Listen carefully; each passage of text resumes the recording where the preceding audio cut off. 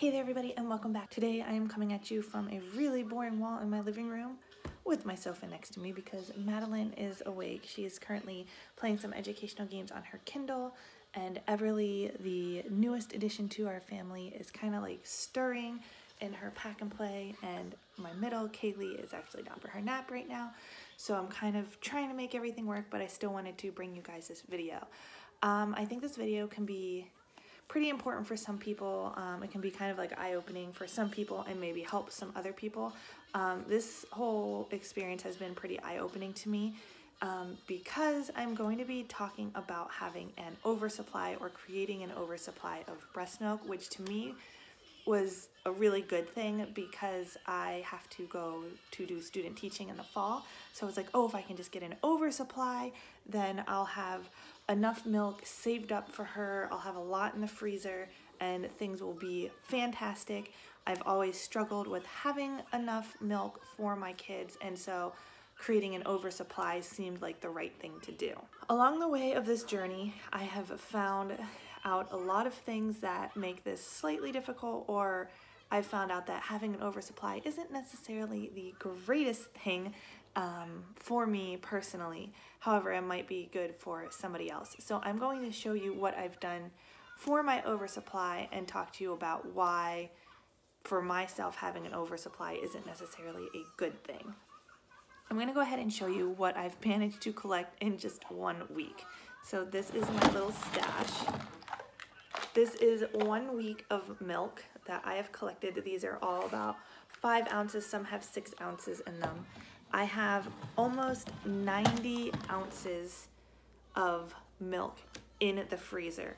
Now that is not including about the 20 ounces of milk that I've actually had to dump because I've brought it with me when we leave the house and it sat out for too long, or it's, sat out at my house for too long, or, for whatever reason. And that's also not including what she actually eats from me because I do breastfeed her on top of getting all of this extra milk. So that is a lot of milk.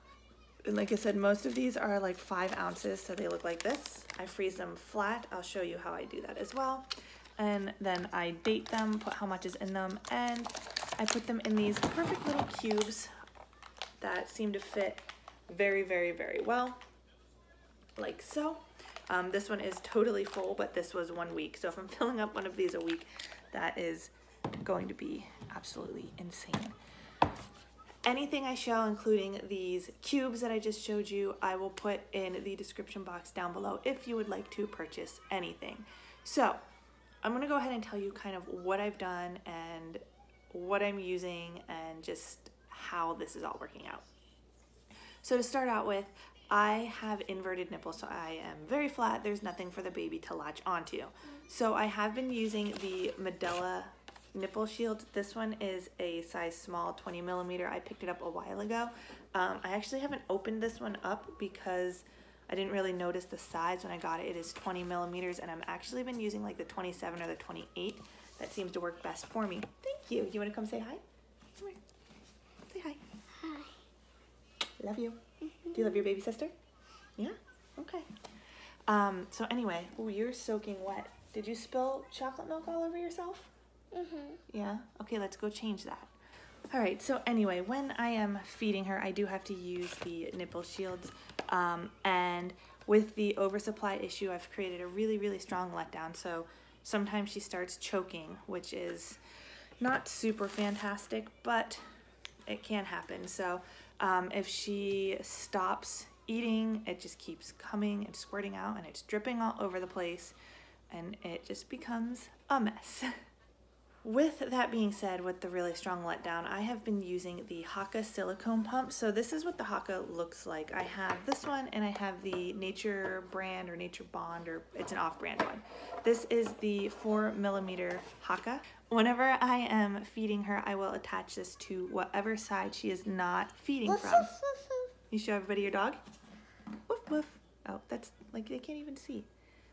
She's been really obsessed with Paw Patrol recently, right?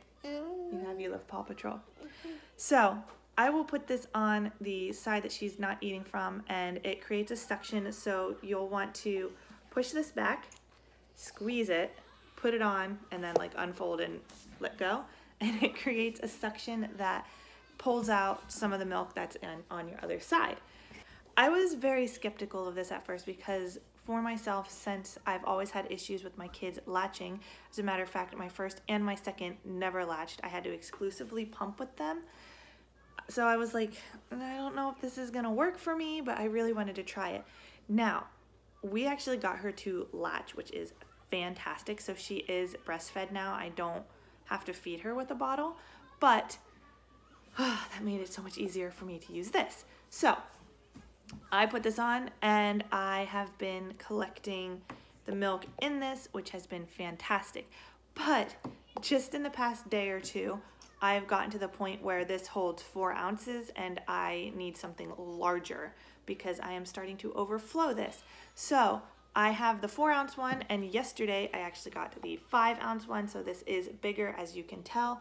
It also has a little like suction cup on it so that it doesn't fall over, which is also fantastic. So this is the 4-ounce one. I just washed it, so it is a little wet. Or sorry, this is a 5-ounce. So this is the 5-ounce one, and it has been working so much better for me because I have been collecting about 4 ounces, and when you collect 4 ounces with this, it's literally starting to overflow and it will like fall off and it gets really, really heavy. And not that this one doesn't get heavy, but there's just extra room in here so that it still has the suction, it doesn't fall off, I'm not overflowing it.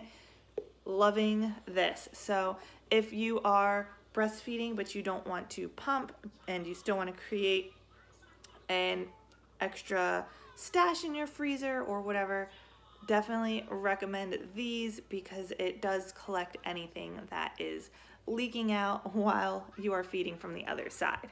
And on the note of leaking, I do leak a lot. So instead of using the disposable pads, because I will leak through or fill up a pad so often because I am just like leaking all the time, I went ahead and I bought reusable pads. So I will go ahead and show you what these look like.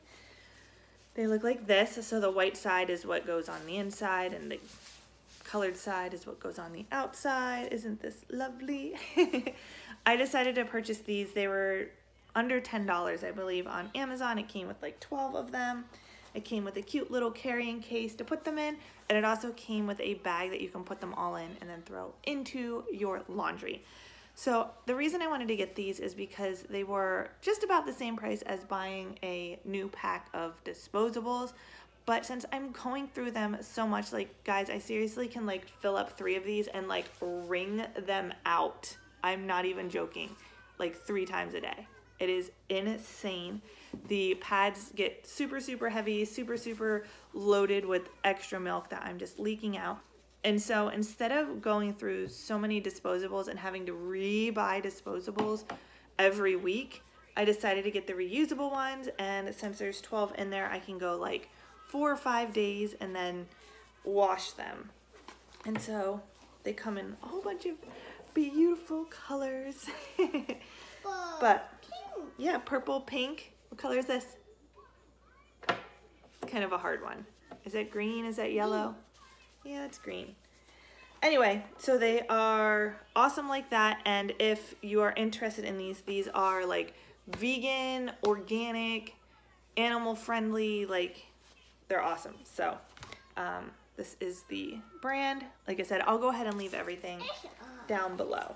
So those are kind of the things that I need just to get myself through the extra supply issue that I'm having.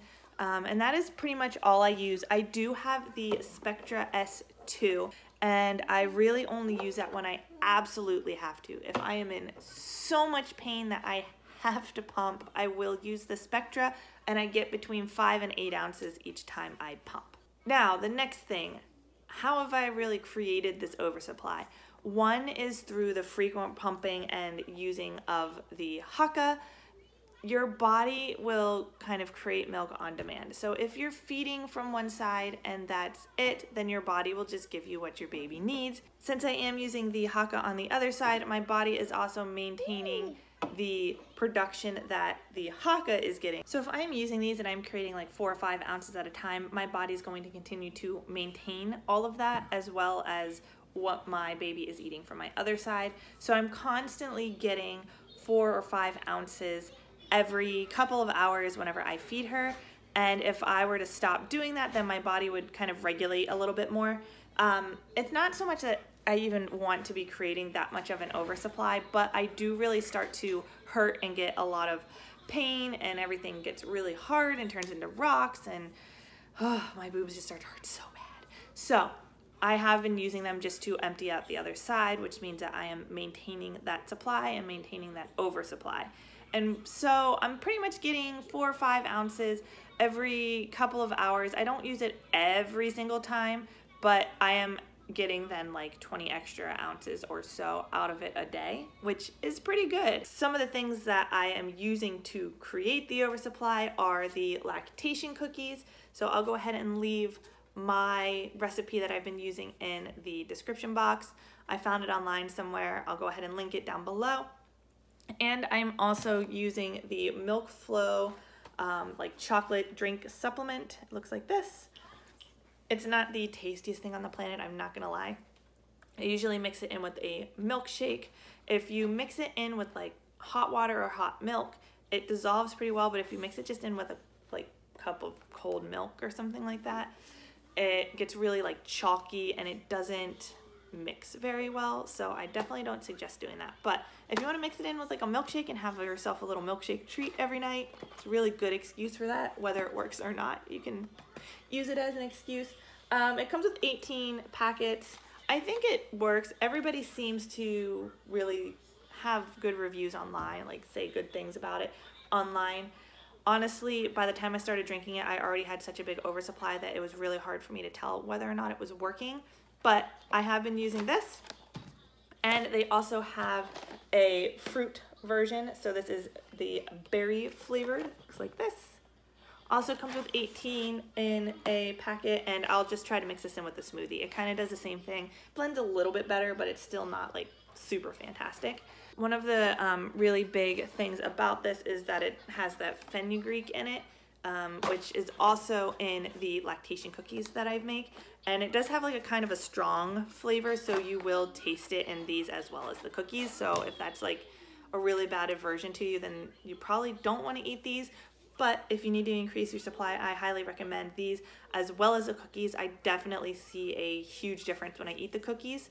And I've made them, and I eat like 2 to 3 a day, and they usually last me like 2 weeks. I put them in the freezer. They taste way better in the freezer than they do just at room temperature. So I put them in the freezer and I eat them frozen.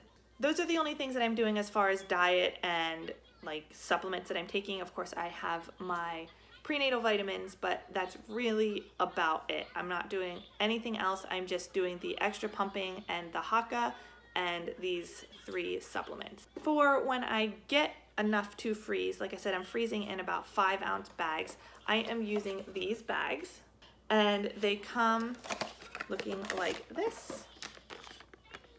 You can write up at the top how much you've got, date, time, you know, whatever you want on this. And then can you guys see the little like dotted line? You tear this off, open it up, and pour your milk in, and then you can seal it. And what I do to seal them is when I have the liquid in here, I put it up against like the edge of a counter like this, and then say like the liquid comes to like right here, I will squeeze out all the extra air along the side of the counter, and then I will seal it up, and then I take it and I put it laying down in my freezer, and I freeze it like that. And then they fit perfectly into that little storage container, like so. But essentially, this is all I've been doing to create this oversupply, and how I've managed to pump over 85 ounces of milk in my first week. And to me, that is absolutely insane. I've never had this much of an oversupply. Last time with my second daughter, I had to work all week just to get enough milk in bottles and frozen so that I could be out all day Saturday while I had my color guard and dance competitions. it was so stressful. I'd come home and there'd be like 2 ounces of milk left in my fridge, and that was it. And then I'd have to work the entire week, every single day, all week long. I'd have to be pumping extra and trying so hard just to build that stash up. And now it's like using the Haka and all of these different things, like I literally am just leaking and exploding with milk. So anyway, I thought I would go ahead and share that. I do want to say that although having an oversupply seems like such a fantastic thing, it can also be a negative thing. So this is great for me that I have all of this milk. It puts my mind at ease knowing that I've got a lot of backup supply for her, that I'm creating enough for her. However, with that being said, since I'm creating so much, I am in a lot of pain all the time. I am having mastitis, I am having clogged ducts, I am out in public and I am just hurting so bad with no way of getting relief, because even if she were to eat, one side is still more full or she's not getting all of it out. And so it is causing a lot of problems as far as just being comfortable and being in pain, and it's disrupting my sleep because I'll wake up in the middle of the night in so much pain that I have to get up and get my pump parts, and then I have to sit around and I have to pump, and I have to make sure that it's going around her schedule too. So if she's gonna wake up in half an hour, then I kind of just have to deal with it and wait for her to eat and then pump. And so it is starting to cause some issues. So I feel like I need to start kind of regulating myself a little bit or cut back somehow to help manage the oversupply and the pain that I'm feeling with the oversupply. So I just want to mention that if you are trying to create an oversupply, that can be an adverse side effect of having an oversupply, but it also is very good for putting your mind at ease, because I know that I've got so much milk. I could be out of the house for almost a week and have enough milk. So if something were to happen to me, or I need to go to the hospital or anything like that, I do have a very large stash for her. So I'll go ahead and show you again. This is my stash that I have. It's falling out. I can't fit any more in here. I tried to fit them all in for the sake of this video, but anyway, that is my stash that I currently have. So hopefully this video has helped somebody out there. If you have any questions, leave them down below. Again, check out the description box for everything that I've shown in this video, and let me know what you guys have done for your oversupply or undersupply, or how you are maintaining your supply. I would love to hear from you, and I'm sure others would love to hear your ideas and opinions as well, because breastfeeding is very difficult for a lot of us. It's very difficult for me, and a lot of us just need that encouragement from others. So give everybody your tips down below, and I will see you guys in the next one. Give this video a big thumbs up, hit the subscribe button, and I'll see you next time.